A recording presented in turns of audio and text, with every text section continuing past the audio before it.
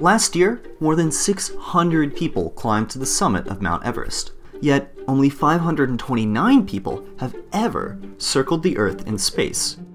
Why is it so hard to go to space? Outer space starts at an altitude of only 100 kilometers. The International Space Station and many satellites hang out only a few hundred kilometers above the Earth's surface, a place called low Earth orbit. This isn't that far away. In fact, even a telephone pole-sized rocket could take a human to this altitude. But only for a few minutes. A few hundred kilometers above the Earth, this rocket is still at the mercy of the Earth's gravity. And this pull soon drags it back to the ground. To actually live and work or do anything significant in space, humans and their spacecraft need to stay in space. To do this, our rocket needs to go fast, not just up, but sideways. If the rocket flies sideways fast enough, it will begin to fall around the Earth. This state of permanent freefall at 8 kilometers per second is called orbit. So how hard is it to reach orbit?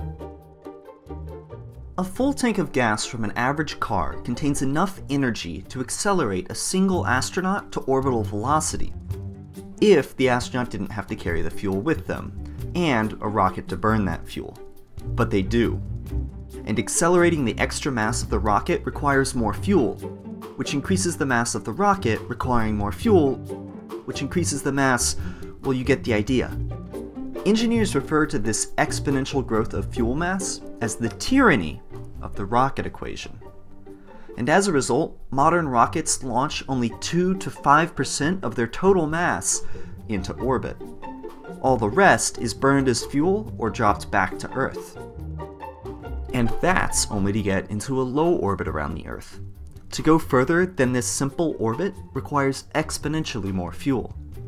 This is why the Saturn V, the rockets that took humans to the moon, are the largest and most expensive rockets ever built. The 24 astronauts who rode those rockets to the moon are the only humans to ever leave low Earth orbit. If we ever want to send more than a few humans beyond Earth orbit, beyond our solar system, we would need to avoid the tyranny of the rocket equation. Fortunately, it's only a constraint of our engineering, which we may one day overcome. The trick is to get rid of the rockets. But that's a story for another video. Thanks for watching. To learn more about rockets and spaceflight, check out these links. If you enjoyed the video, please consider subscribing for future videos.